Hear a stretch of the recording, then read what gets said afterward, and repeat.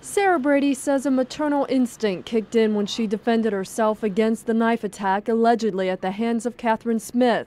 Brady believes Smith lured her to this Fort Mitchell apartment to try and steal her unborn baby girl. You just have to be more cautious in your everyday life. And that's not just for pregnant women, it's for people in general.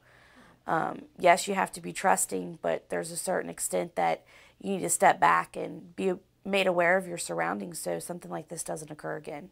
When Brady fled the apartment, she says her baby's heart was beating at a fast rate. After being examined, doctors told her everything is okay. Brady says her focus has been on her baby and is thinking about how she'll explain all of this to her.